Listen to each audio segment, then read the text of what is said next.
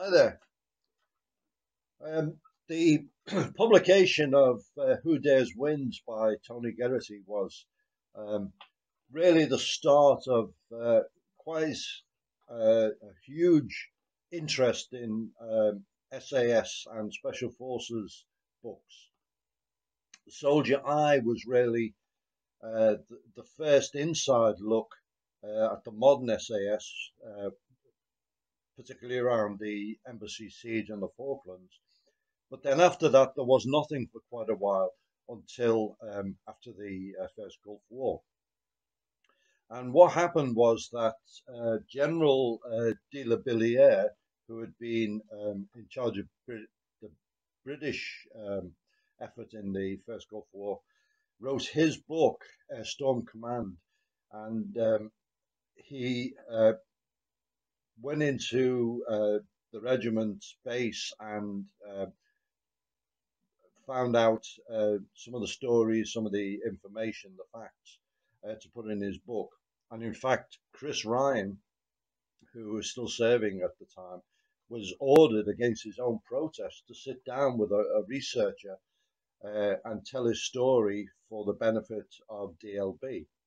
So after DLB's book was published, the attitude amongst the lads, well, if it's okay for the officers, then surely it should be okay for us. And the book started to be written, starting with Bravo 20 by Andy McNab, which has become, I understand, the best selling military history book of all time. Now, Andy McNab had been an infantry sergeant, joined the SAS, and worked his way up to Special Forces sergeant. And at the time of the First Gulf War, he was in B Squadron, and B Squadron were late to the festivities, having handed over the counter-terrorist role to G Squadron, and then went over to the Middle East. A and D were already over there. The two squadrons were already over there, and really B Squadron was lacking in a role and lacking in equipment.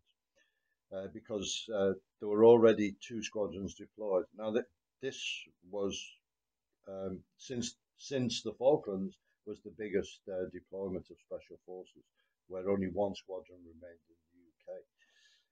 So it was terrific manpower and equipment drain.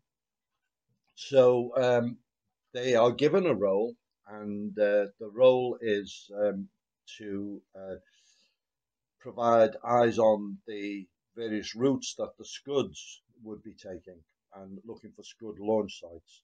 And three patrols were stood up: Bravo 10, Bravo 20, and Bravo 30, acting independently. They were not let in on each other's plans, but they inserted together on the same airframe. So the book describes the build up, the planning by the patrol, the kit preparation, where each member had his own responsibilities, whether medic, demolitions, comms, etc. Assembles the kit, tests it, make sure it's suitable, make sure every other member is cross briefed on it, on procedures and so on. And it's very interesting look at how special forces teams operate or plan an operation rather. Quite exhaustive. One of the controversial issues that arose as a result of the book and has been discussed ever since was the fact that Bravo 20 decided not to go in by vehicle. And the reason for this was it was their decision, and they were unanimous within the patrol on it. But the long wheelbase Land Rovers, the 110s, had all been snaffled by the other two squadrons, and they would have had to have used the Dinkies, the small versions, and they didn't think they were suitable. And for various reasons, they thought that they would be much more prone to being discovered uh, with a vehicle than on foot. And so anyway, so be it. They went in on foot. So they go in, they're inserted, and straight away they're in a very desolate area, except they're hard up against an enemy position and almost immediately compromised by a goat herder. They get into firefights, they're on the run, the patrol splits into two elements, and at the end, only Chris Ryan manages to escape. He gets to Syria on an amazingly long E&E. All the others are either killed or captured. Andy McNab ends up in Abu Ghraib, being tortured. And here the SAS training in resistance to interrogation is discussed, because uh, the realities are you can't say nothing. The resistance to interrogation is you can only give the big four, and not allowed to say anything else. Any other word gets you RTU'd. So, but that was not really possible. You can do it for a limited time, apparently, but under the sustained pressure and the beatings and so on, and the threats and the stress, you've got to start feeding them something. And they had prepared a cover story where they were um, a rescue package for aircrew, and that's what they fed them. And apparently that satisfied them.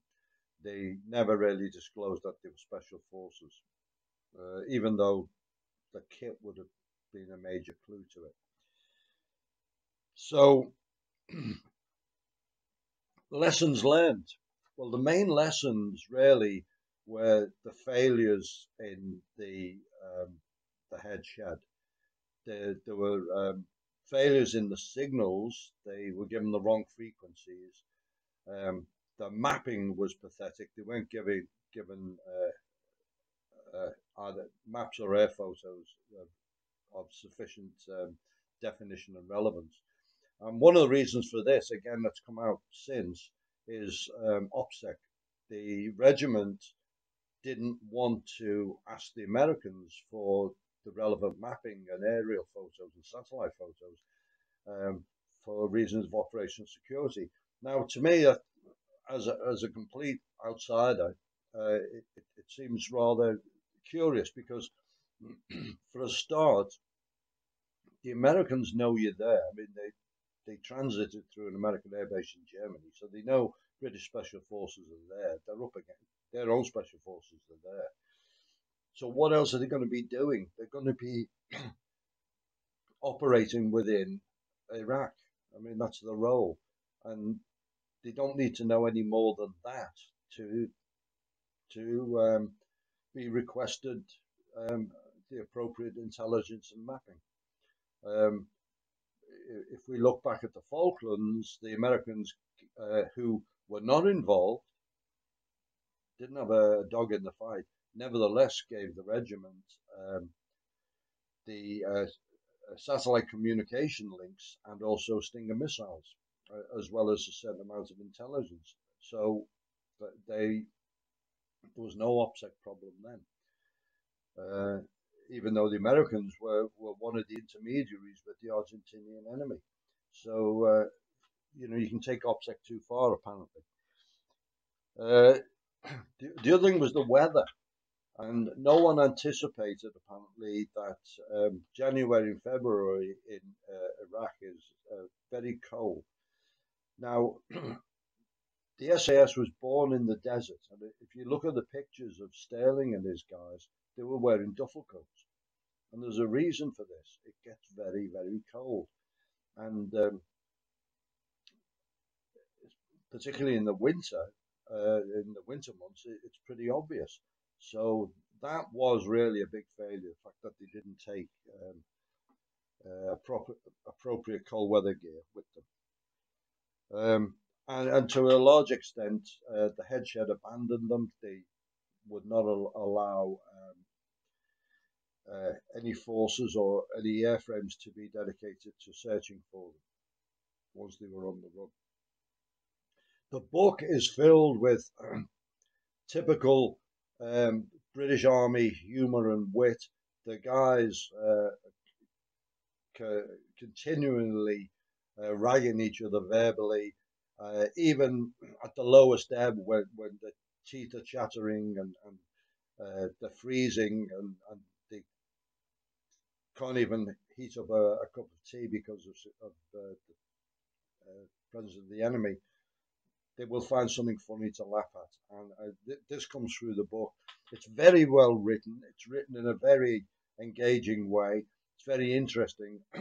I took copies when it was first published over to the States for a couple of friends. I gave Marcus a copy and Scotty a copy, and they devoured it. They thought it was fantastic, and it really was a good insight into the mentality of the guys who make up our special forces.